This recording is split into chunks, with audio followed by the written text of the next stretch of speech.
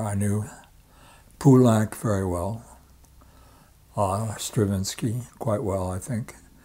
In fact, maybe best of all. Hindemith and Samuel Barber. I think they were the four that I knew best. And I knew John Cage quite well. We lived on the same floor, and he fed me every night. I told you that, or did I? Yeah. And once in Paris, I was drawing with Mary Callery, whose studio I was living in. And there was a knock on the door, and it was Giacometti. And so we were drawing, Mary and I, a female nude. And so I rushed and got another large piece of paper and board and an easel for him. And he made the most beautiful drawing. It took him about 2.5 hours.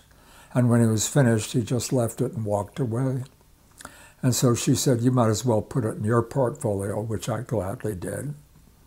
And when I got back to New York, I had no place to live, but I knew this girl named Sonia Sekula, who had a flat way down on the Lower East Side, cheap. And it was a 5-story walk-up for something like $30 a month. And she was going to Europe, and she said, you might as well sublet my apartment, which I did. And the only other person on that floor was John Cage. And I soon got to know him pretty well. And he was a good cook. And I ate there, 5 nights a week probably for a long time. And I began feeling guilty, so I gave him the Giacometti drawing. And he took it back to Paris to have Giacometti sign it. And then he brought it back and sold it for quite a lot of money and gave the money to the Merce Cunningham Dance Theater. That's a beautiful story of like, just the energy of that. I like it too. Painting or that drawing. Just it's such it's maybe the best Giacometti I ever saw. Yeah. Well, he worked so long on it. Anyway, it was very good. What was Cage like?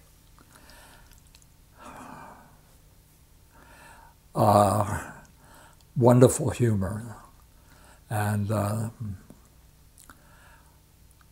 I was very fond of him. He had for instance, my friendship with Samuel Barber, he told me what a lousy composer he really was.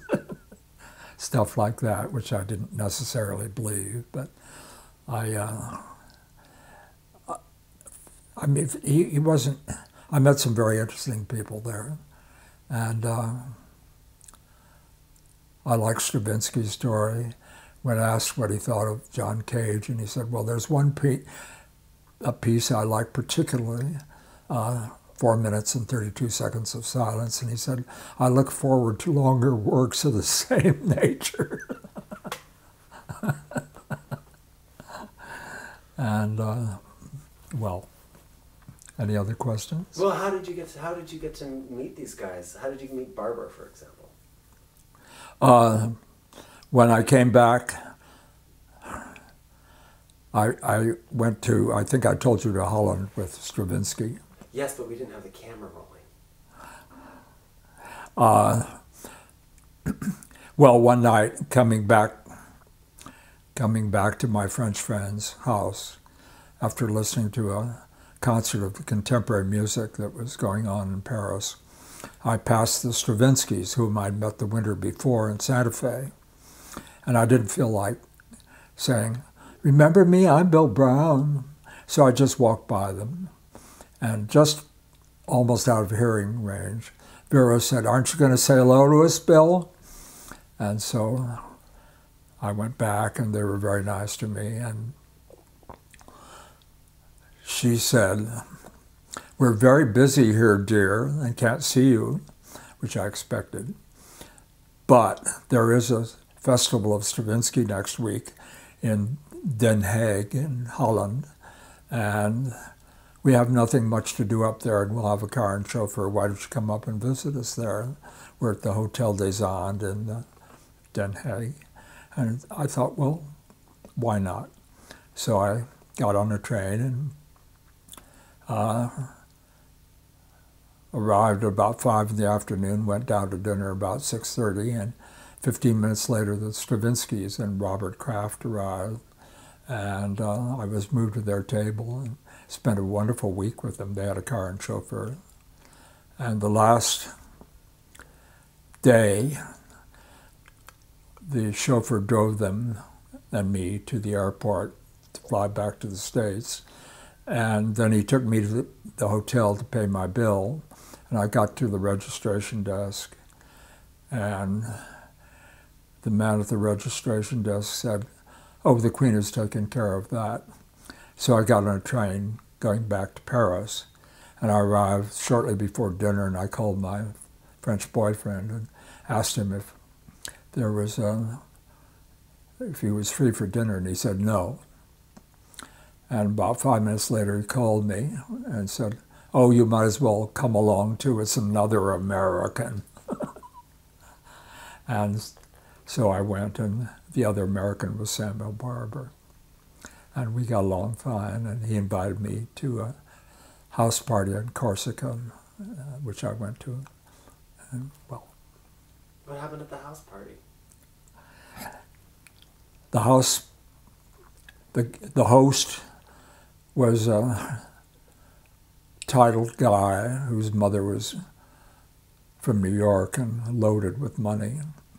And I was supposed to sleep with him. That didn't go over very well with me. So one day when Sam and his boyfriend were down on the beach, I found there was a plane leaving the island. And I got all my things together in a great hurry and went down and said, "I'm leaving in 10 minutes. And the host was outraged, and Sam said, "Take me with you." And I flew back to Paris, and next day I got a boat back to the States, and soon I was in California, where I knew no one. I was tired of orbiting around all these very successful people that I'd met. Why? Well, I thought I'd never find out who I was. I was just orbiting around them. And I'm glad I did. And it was a very new life. I enrolled in the art department in UC Berkeley and got a degree so I could teach. I've been a remittance man all these years. And I met Paul 3 days after I got to California. He was in the same classes that I was the first semester.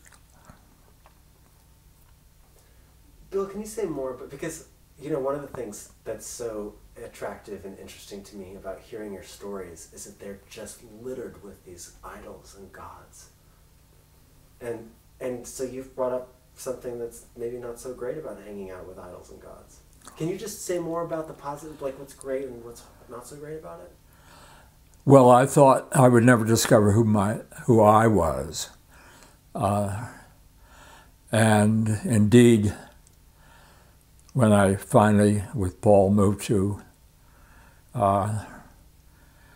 Los Angeles, somebody introduced us to a woman named Jo Lathwood, who was a niece of Mary Cassatt, actually, and a good painter, and she lived in a tiny apartment in Santa Monica Canyon. And she introduced us to Christopher Isherwood and Don Bacardi, and they became very good friends of ours. And they were also friends of the Stravinskys. And soon I was eating a couple of meals a week at least with the Stravinskys, and that continued on as long as they lived there. So without trying, Stravinsky was marvelous in his own home to whomever was there. To a bunch of gay American... Sorry? To a bunch of gay American artists and writers. Yeah, absolutely. And once I was standing while his wife and Bob Kraft were parking the car to go to a movie in Westwood. And a man came up to us and he said to Stravinsky, "You're Igor Stravinsky, aren't you?" And Stravinsky said, "Who are you?"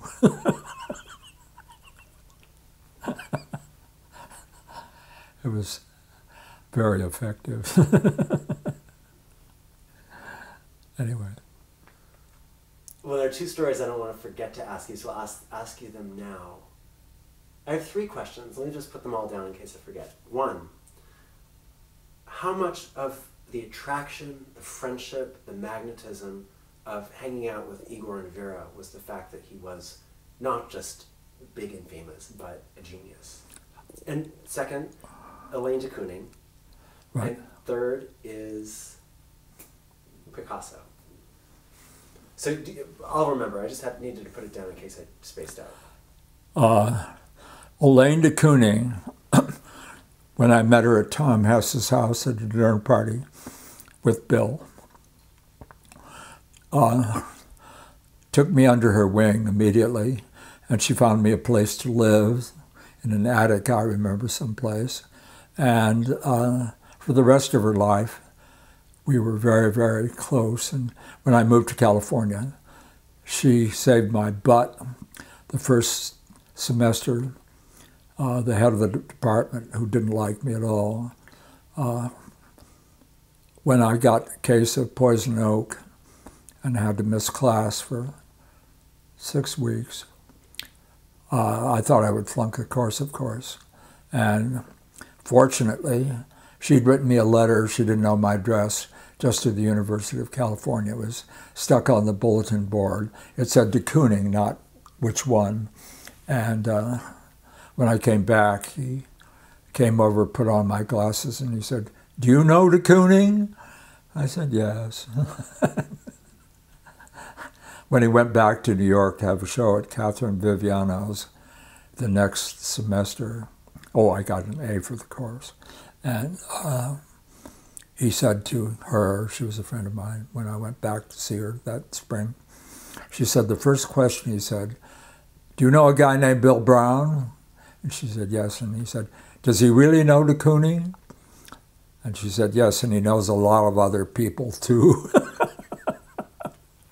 That was the end of Earl, right? So silly. And who were the other two? But what was Willem like? Willem? Oh, he was a lovely guy, good looking, and very, I adored him. He would sort of kiss me, not sexually at all, but affectionately. And I worshipped him, and I thought his painting was, and I still do, I think he's one of the great painters. And I was lucky that I could go in and see the women in progress and things like that. So you wound up in New York, and I know we're still tracking those other questions, Picasso and more about... Well, let's go back to Picasso. Okay. I first met him with this girl. I was an assistant group leader in something called the Experiment in International Living. So it was a free trip for me. We spent the first month in Chartres studying the cathedral. And then this girl that I really liked in the group, and I decided to take off on her own and go to Antibes. And the first morning, after we slept there, not together, we went to the Grimaldi Museum to see the Picasso show. And going up the steps was Picasso and his entourage. I had a letter of introduction to him from Mary Callery, who knew him very well. And I thought, well, what the hell, I'll walk 4 blocks back to my hotel and pick up the letter, which I never intended to use. And he glanced at it and asked me how Mary was.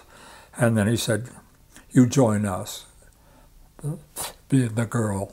And Francois was among the group, and she spoke perfect English. And It was a wonderful, wonderful day. When we got to the third floor, I was lagging behind Picasso, and suddenly he hunkered down and pulled me down beside him and made a frame with his fingers. And down this long balcony, there was a room with a woman sewing in it, and he said, Vermeer. Then we went into the first gallery, which is all Picasso, except for this big stone Romanesque plank, bas-relief. And he asked the assembled multitude, about 10 of us, what did we think it was? Well, it was a big dick and a pair of balls hanging down there. So there was dead silence. And he said, I'm sure he made it up, there was a sign above a Venetian whorehouse. And then in the lower right-hand corner, there was a hole in the frame about this big around and about that deep. And he put his finger in it. Then he took everybody's forefinger on their right hand and held it while they stick their finger in.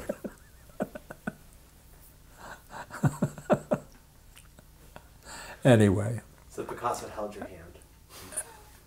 And then once I was with a conductor, Vladimir Goldschmidt of the St. Louis Symphony, and who became a friend, and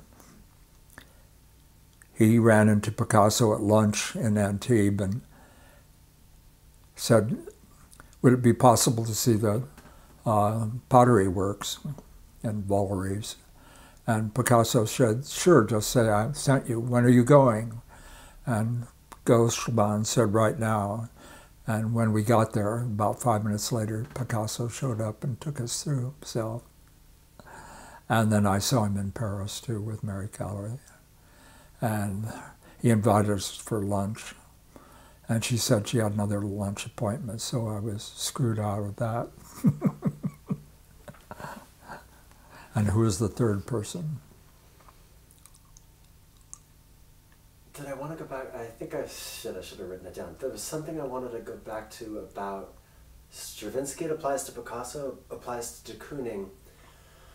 You know, there's a really funny New Yorker cartoon about 15 years ago with a old Upper East Side lady is looking at the portrait of her dead husband and said, well, he knew Gertrude Stein, he knew Picasso, he knew, but nothing ever came of it.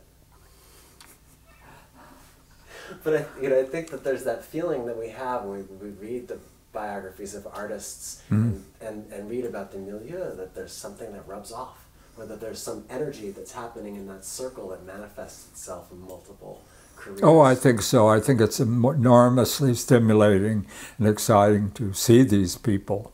And I don't know. It was certainly... It was almost too much for me. I mean, I felt so diminished when I compared my accomplishments to theirs.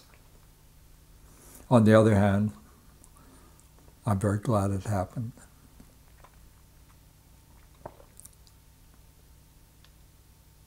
Can you identify an impact on your work? No. It's not. No. There's nothing direct that I could say. It all filtered through something or other. And you're associated with a group. You came to California to escape that group of Right.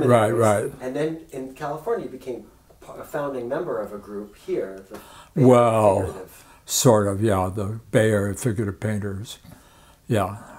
Well, I just happened to, Paul and I got a big studio downtown above a Chevrolet repair center and shop. A lot of second room empty space, which artists began to find. And one day there was a knock on the door, and we opened it, and there was this big, tall, good-looking guy there, and he said, "Got any heat in this goddamn place. I'm freezing my butt off. Oh, by the way, I'm Dick Diebenkorn. That's how we met him. And then through Dick, we met David Park and all the rest of them. And I think it's safe to say that we all remained friends until death. I'm almost the last one alive, actually. I think I'm alive.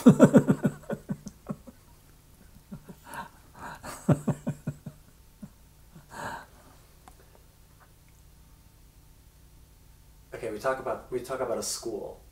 How much is that art historians putting something on you, and how much of this are they recognizing something genuine about the way that that group taught one another?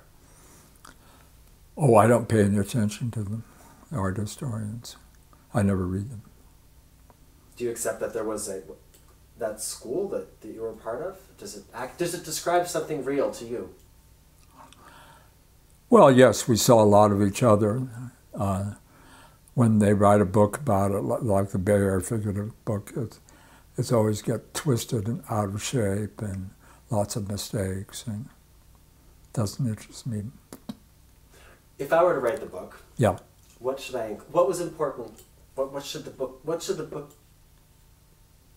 focus on? I don't know. I think words are one language and painting is another, and I don't think you can translate one into the other. What's the relationship between painting and music? Actually, you had a nice Brahms story earlier that related to... yes. Brahms was asked why he always used second-rate poetry when he wrote his Lieder. And he said, well, great poetry has its own music, and I wouldn't dream of interfering with it. Brilliant. I told that story with a couple of musicians one night who were writing songs, and there was dead silence afterwards. It was very tactless of me. Yeah. Would you like to hear some more music? This is my violin lesson. Absolutely. All right. What would you like to hear? How about the slow movement of the Brahms violin concerto? I'd better stick to the Tchaikovsky concerto. The rest of it I just barely. Well, how about the slow movement? Of the Tchaikovsky? Yeah.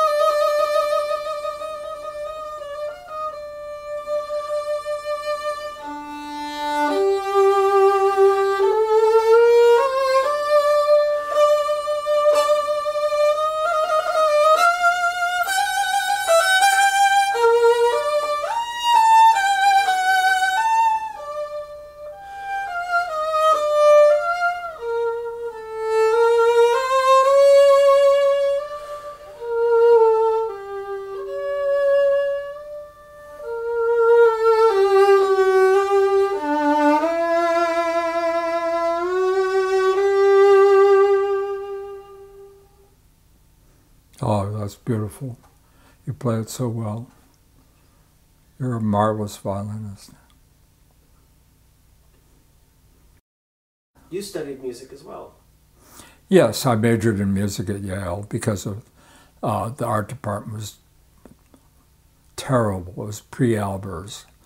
And we were first semester, I took one semester thinking I would major. It was an empty flower pot on its side in an empty dish. And I thought, yeah, thanks a lot. And so I switched after the first semester to music. And that was a very good department, of course, with Hindemith and other good people. And all my friends were there. And what did you study?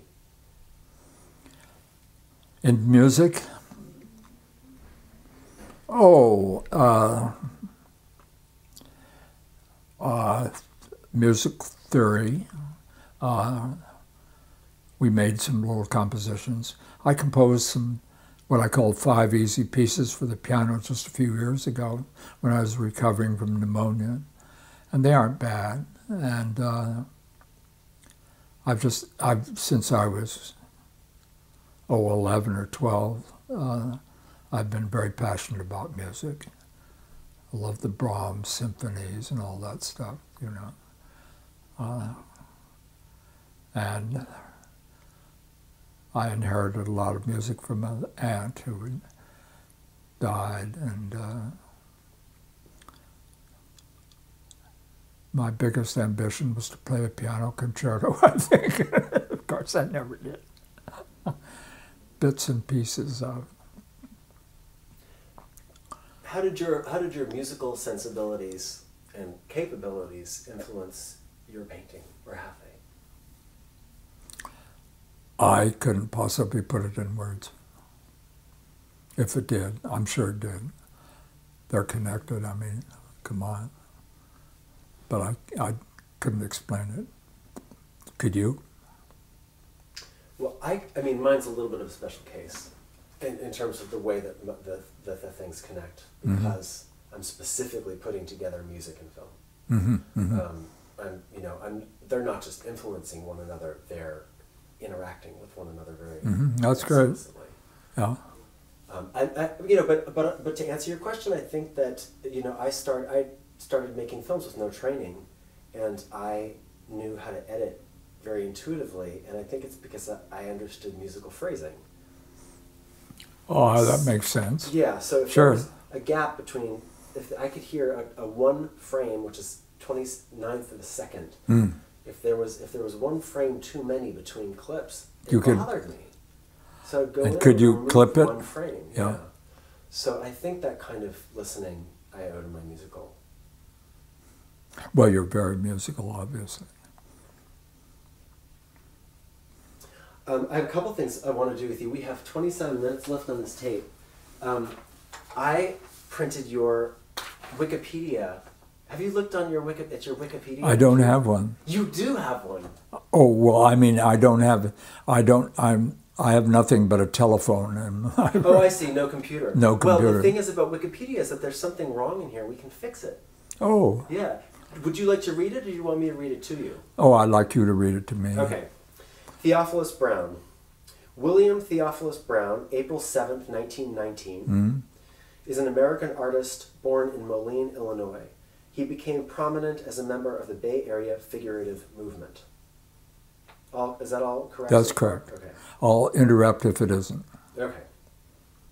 Field, abstract expressionist. Well, that's just a word. What should we make it say? Because we can change it.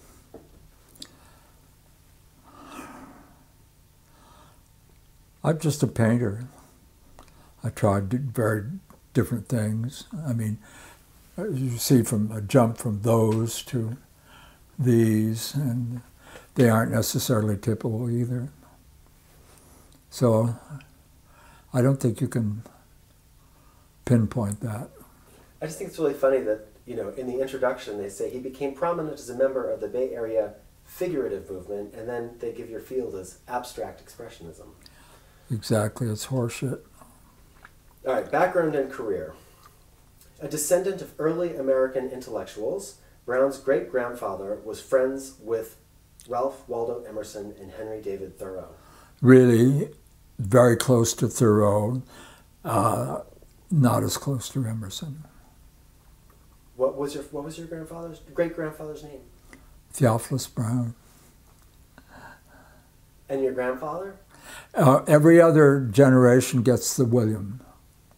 But they're all Theophili? They're all Theophili. Okay. Brown's father was an inventor and worked as the head of the experimental department of the John Deere Company That's in correct. Moline, Illinois. While attending Yale in the late 1930s, Brown met composer Paul Hindemith and poet May Sarton, with whom he would share lifetime friendships. Yes. After graduating in 1941, Brown was drafted in World War II. Following his discharge, he began to study painting, moving between New York City and Paris, meeting an impressive range of artists that included Pablo Picasso, Braque, Giacometti, Balthus, and de Kooning, among others. Brown, who studied piano at Yale. You studied piano or composition? I both. We'll add that. Was also close to a number of composers, including Poulenc, Samuel Barber, and Igor Stravinsky. Did I say Barber? Barber. Barber. Samuel Barber and Igor Stravinsky. In 1952, Brown enrolled in the graduate studio program at the University of California, Berkeley, joining a group of artists, including Richard Diebenkorn, David Park, Elmer Bischoff, James Weeks, and Nathan Oliveira, that would later be known as the Bay Area Figurative Movement. Don't you think you should put Paul Wohner in there? I will put Paul Wohner in there. While attending Berkeley, Brown also met and fell in love with his longtime partner and fellow painter, Paul Wohner. Okay. Okay. Is that covers enough? it. Oh, should sure. Include him in the Bay Area Oh, figures? that's fine. Okay. Yeah. And he's W-O-N-N-E-R. Right. Okay. In the early 1960s, Brown and Wohner moved to Santa Monica, where they developed a close friendship with fellow gay couple, novelist Christopher Isherwood and portrait artist Don Bachardy. Over the years, Brown and Wohner also fostered friendships with playwright William Inge? Inge. I don't know his word. Inge. Well, their plays used to be done very frequently. He had 4 or 5 best sold-out plays in New York at one time, but now he's hardly known. Okay, over the years, Brown and Wohner. Wohner. I always want to say Wohner. Over the years, Brown and Wohner also fostered friendships with playwright William Inge, composer and conductor Andre Previn, Yes. actress Eva Marie Saint and her husband, director Geoffrey Hayden. And New Zealand novelist Janet Frame. Yes. Well, I went to MacDowell Colony, and that's where I met Janet. What studio were you in, do you remember? I don't think they were named. It was a huge studio, and it was totally empty. And so outside it was bleak, nothing really much. It was winter.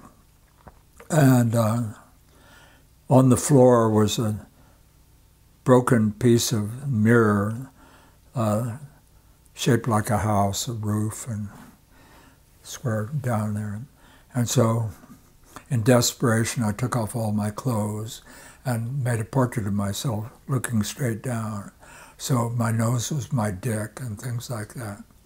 And then they brought me in a dressing mirror, a big mirror, and I did many, many, many nude portraits and a lot of heads.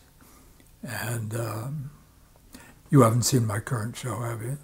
There's one of those drawings of my head there that I did at MacDowell. What year was that? I'm terrible at dates. What decade? Late 50s. Do you have anything on Previn or Eva Marie Saint? They're 2 personal favorites. Well, I met Eva Marie Saint. I was entering my gallery in Los Angeles, Felix Landau, and she was coming out with a picture of mine she just bought in her hand. And that's how we became acquainted. And then through a comedian named Sterling Holloway, who knew her, we were invited to her house. And she and her husband became very good friends, and we saw a lot of them, and still do. When they come up here, they come to lunch at the towers and things like that. She's a marvelous woman.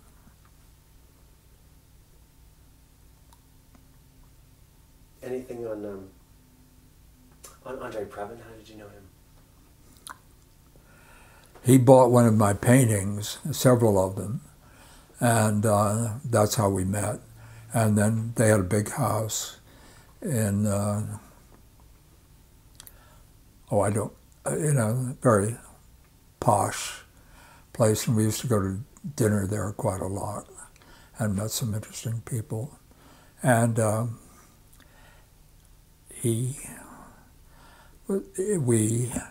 with Nate Oliveira, we went, the three of us, to draw him one evening while I was studying a score at the piano.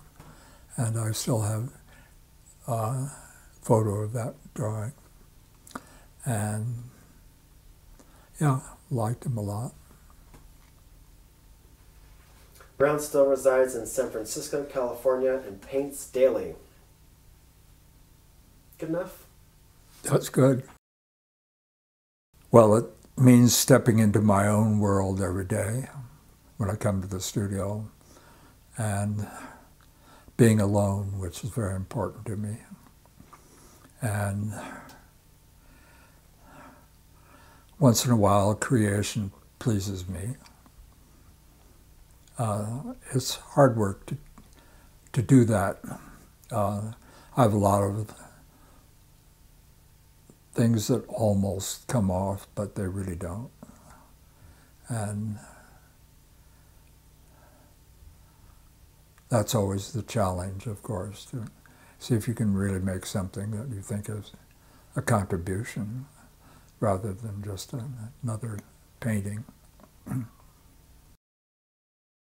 I don't like to be a judge of other people's art because I don't want to impose my own limitations on it. So I don't. How do you square that philosophy with teaching, coaching, taking people like Jessica and looking and making a judgment, or even the way that you and Paul related when it came to judging each other's work? How is it different? Well, I can't do anything unless I initially like them and their work. Then it's better if I have grave questions about it not to talk to them at all. I think that's only fair to them and to myself. So with Jessica, I feel a great friendship and a great talent, and so it's I don't think I could help her, but she thinks you can help her. Really? Yeah. Well, that's very sweet of her. I don't think I can. Well, my heroes when I was very young were Van Gogh, and when I was 11 years old, I did a drawing of my dad, which my dad liked enough to frame and enter into an adult, you know the story.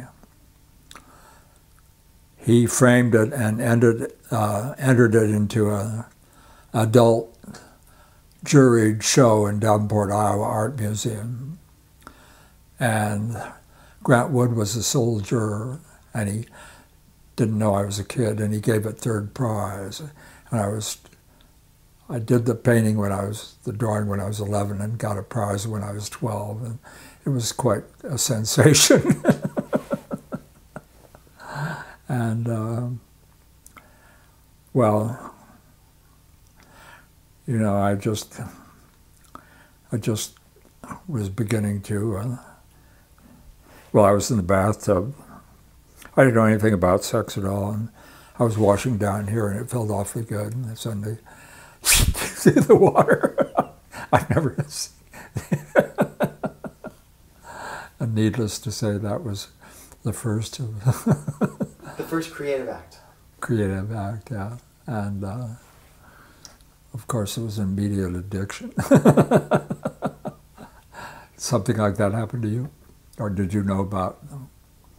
I had 1970s California parents. Oh, they would be sex very different. Education books when I was just old enough to turn the pages. Well, tell me about sex and well, two questions.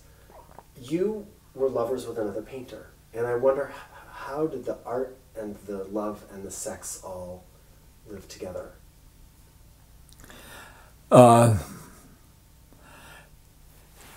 With Paul.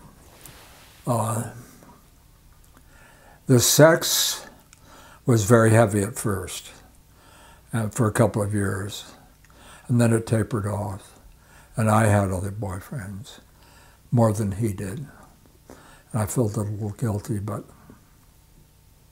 what can you do? So, I had quite a bit of sex with the other boyfriends until, I don't know, 5 years ago, something like that. Now I use my left hand. That good old friend. Well, I've been using it for a long time. Did it affect the work in any way? And how did the art affect the relationship? For better or for worse? I think the art was, we were always each other's best critic. And he never lied to me. You know, when you do a particularly bad painting, you want some praise, and he never would do that. And so I respected his judgment like I respected no one else's. And I was very honest critically with his work. We were each other's best critic, I think. And that was a lot. And I loved him always. I mean, there was no doubt that I miss him very much. When did he die? 3 years ago, 3.5. How old was he? He was on the eve of his 88th birthday. 88th? Mm-hmm. Yeah.